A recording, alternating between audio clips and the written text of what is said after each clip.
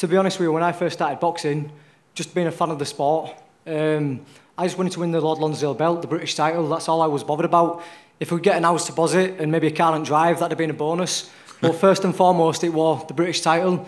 And just consistency, you know, never say die attitude, never be denied, even when the critics said I couldn't do it. I mean, going into the world title fight, I would have fought to an underdog. You know, I was never meant to go past British level, but I just kept on going, kept on believing, kept on dreaming, kept on working hard, and it's paid off. And, you know, I don't want to get all inspirational and motivational and stuff here, but that's a message that anybody can take. You know, whenever you think the bad times are happening and you can't see a light in the tunnel, you just got to keep chipping away, because the good times do come eventually. Josh Warrington, ladies and gentlemen. Well done.